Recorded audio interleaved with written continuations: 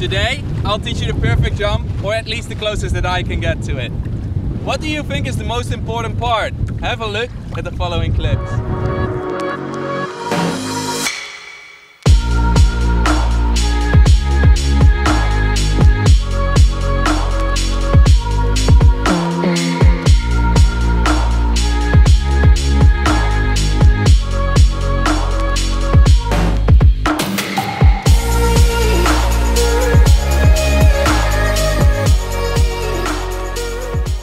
What do I mean when I say the perfect jump?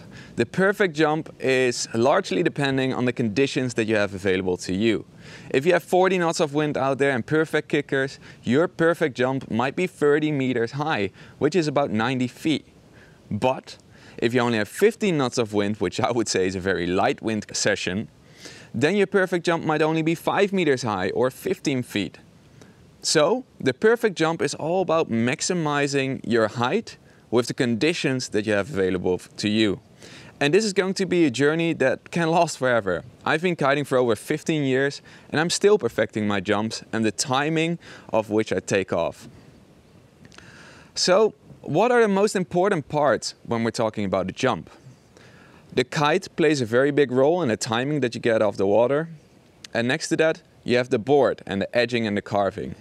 Personally, I think that the board is the most important part and the most overlooked part when we look at jumps. If you are not carving upwind, you are not going to go up. So let's have a look at these sections one by one and we'll start off with the kite. Ride in with medium to high speed on a crosswind course with your kite at 45 degrees. Steer your kite up towards 12 and start carving towards the wind. Take off just before the kite reaches 12 by pulling down the bar. Steer the kite towards 11:30 where you can park it until you reach the apex of your jump. It's very important that you keep the bar down during the entire jump so the kite doesn't fly behind you. Redirect your kite towards the riding side just before you land. Usually I redirect at a height of 2 meters above the water. Point your board downwind on the landing and dive the kite down in the wind window to ride away with speed. You can carve back towards a cross or upwind course and continue riding. Your jump timing is very important. You want to be taking off just before the kite hits 12 because that's where it's going to create the most lift. And that's what you can also see in this particular jump, that I take off just before the kite hits 12. The same actually goes for your landing. If you're going to come down for your landing, you want to be redirecting your kite just before you land so it passes 12 and gives you a lot of lift and puts you down softly. I usually say redirect the kite when you're about 2 meters off the water. So let's talk about the 4 most common mistakes I see people doing out there when trying to jump. First of all, taking off too late. And this is a very big one. Your kite generates the most power when it passes 12, so it's very important that you use that.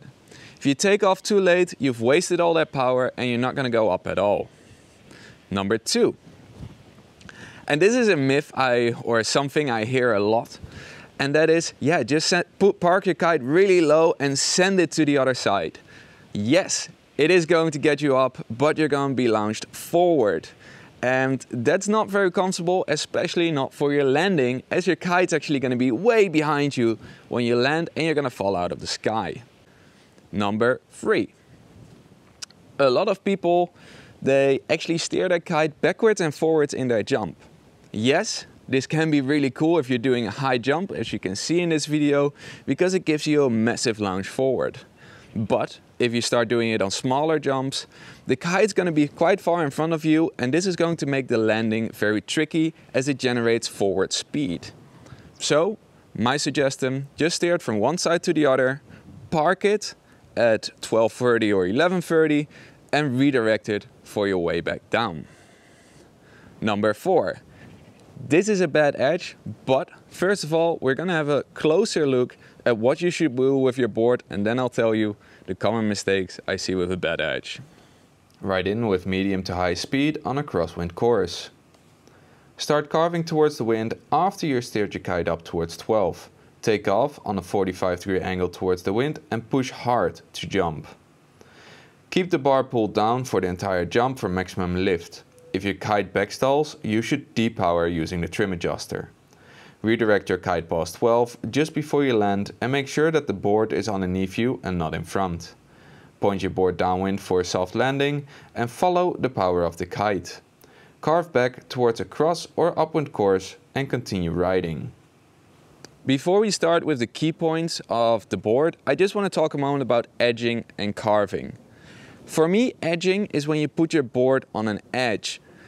When you press your heels into the water and pull your toes up, your board is going to slice through the water.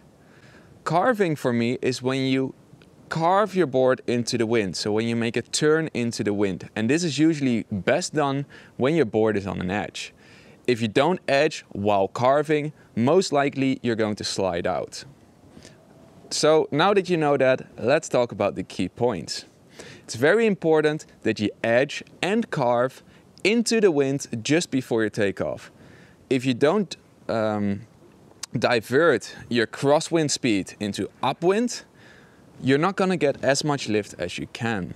So you really want to edge and carve into the wind and take off on a 45-degree angle towards the wind. This is going to give you the maximum jump height.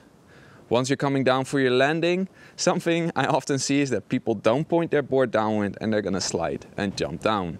So you really want to point that board downwind in the direction that you're going for a smooth landing. Let's look at this example video just to see how important it is that you edge into the wind. On the one side, you'll see that I actually carve and edge upwind nicely before the jump, and on the other one, I'm just keeping my board flat and letting the kite do all the work. If you let the kite do all the work, you're definitely not going to reach the right height. So therefore, most common mistake I see when people are riding out there is not carving into the wind. And I think this is where you're going to find the most progress in your jump height. The next topic might sound a little bit stupid, but it is a very important one. What happens if I jump too high? My answer is really simple. Just stick to the plan. Don't start doing anything you haven't done before. Just stick to the plan, keep your kite on the side, wait till you reach the apex, wait till you go down, and just before you're landing, you're going to redirect your kite. If you keep that and keep those timings, you're going to have somewhat of a soft landing and not crash down. If all of a sudden you start steering your kite, your landing will be a lot harder than you're used to, and that might scare you off a little bit. And that brings us to the end of the video. I hope you enjoyed it. If so, give me the thumbs up. Give me a comment if you have any questions, subscribe to the channel, and I'll see you on the next one.